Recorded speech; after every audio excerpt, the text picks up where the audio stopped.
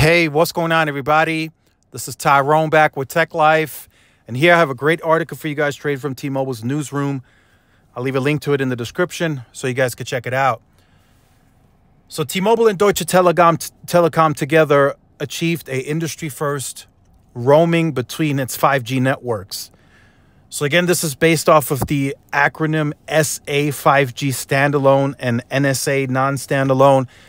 Those acronyms will go away eventually, right? We never got an LTE SA and an LTE NSA. We never got that,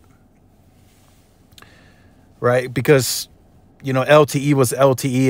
It didn't mix with 3G or HSPA for that matter.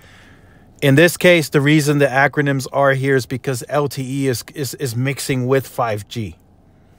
But eventually, 5G will be 5G and LTE will be LTE again. Right, and that's SA. That's the standalone. That's just 5G on its own with no LTE involved at all. And that's what T-Mobile and Deutsche Telekom have achieved. So when it's time for you to go traveling, and you're roaming onto Deutsche Telekom, you will be roaming on their 5G standalone and vice versa. I'm sure if you're a Deutsche Telekom customer traveling to the US, you're going to roam on T-Mobile's standalone core. So that's what was achieved here in Industry First.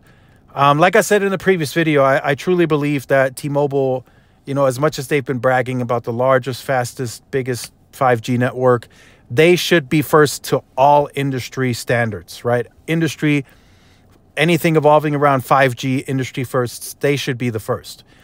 The only other carrier that could beat them to some of the 5G industry firsts is Dish. Because Dish doesn't operate any legacy network. They don't operate 3G, 2G, 1G, 1X, HSPA, LTE. They don't operate anything legacy. It's all just straight 5G for Dish. So it should be a bit easier for Dish to achieve, industry firsts if they're pushing it, right? They're cash strapped, so they have issues of their own. But T-Mobile should be the first to a lot of 5G firsts in the industry at scale as well. Not just, you know, in a few cities, markets. This should go nationwide because, as I said, T-Mobile has a large, they have the largest, fastest, bestest network, when it comes to the 5G NR technology out the gates. And, they've achieved that. They have invested a good amount of money. They pivoted early on to the low band, then the mid band.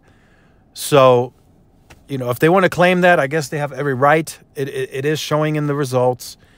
But in this case, T-Mobile is the first to offer a 5G standalone roaming between them and the Deutsche Telekom. So make sure you guys stay tuned for more. Like, share, subscribe, follow my social media outlets. This is Tyrone with Tech Life. See y'all in the next one. Peace.